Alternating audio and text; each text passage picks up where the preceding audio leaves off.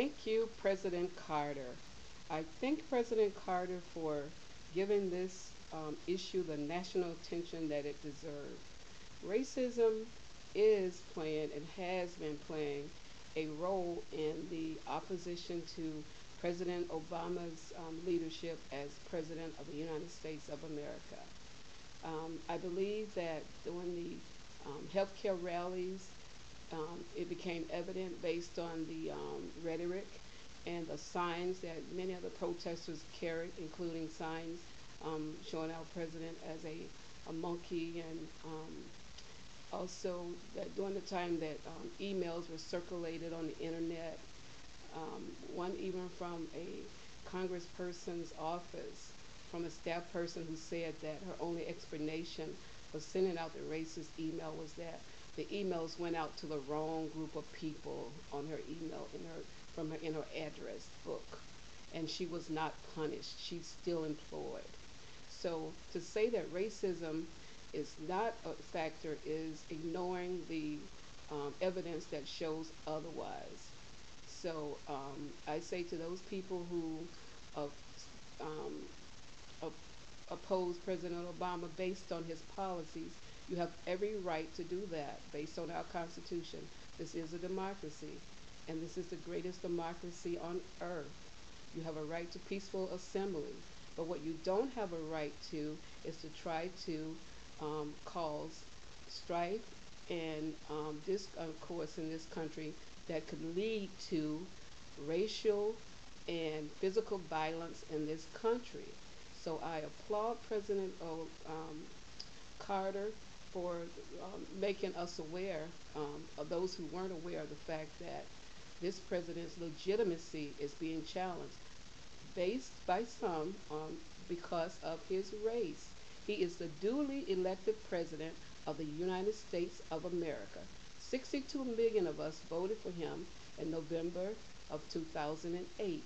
In 2012, those 52 million people who voted for McCain and Palin, and those who didn't vote at all, you will have your opportunity to go to the polls and to vote for who you want to lead this country. But in the meantime, regardless of his color, President Obama is the President of the United States of America. Our issues are too great, the world issues are too great for us to falter at this time in our nation's history.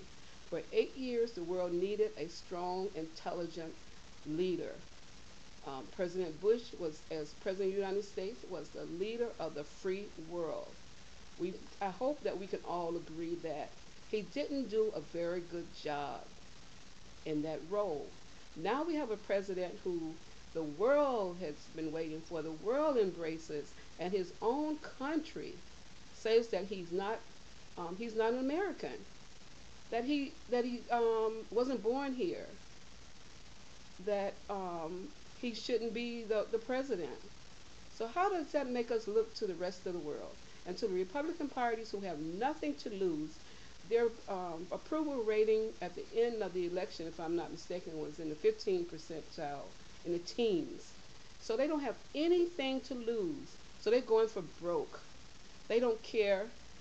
In their state, it goes by one of their Congress, I don't know, I think it was Senator DeMint, was that he wants to break President Obama on health care reform, and if he does, that would break his presidency, that would destroy him. And I may not be quoting him correctly, but in essence, that's what he meant.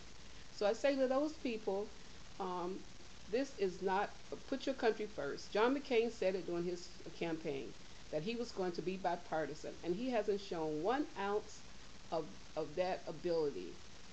He has voted down party lines for everything, including voting against Sotomayor as Justice, Associate Justice to the Supreme Court of the United States of America, a position that he has never taken in all of his years in the Senate.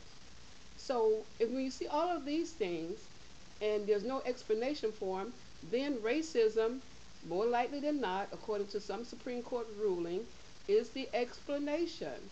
So I say to America and to Americans, we're better than this. If this country explodes into racial riots or racial violence, no one wins. We all lose. So let's wait until 2012.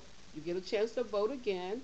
And if President Obama did not meet the expectations, your expectations, or did not live up to his promises that he made during the election, vote him out. But until then, let's calm this down. Let's we survived the the 400 years of slavery. We survived the Jim Crow laws. We survived civil rights movement.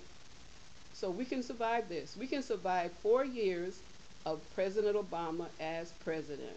Those of us who opposed Bush, we survived 8 years with Bush as president.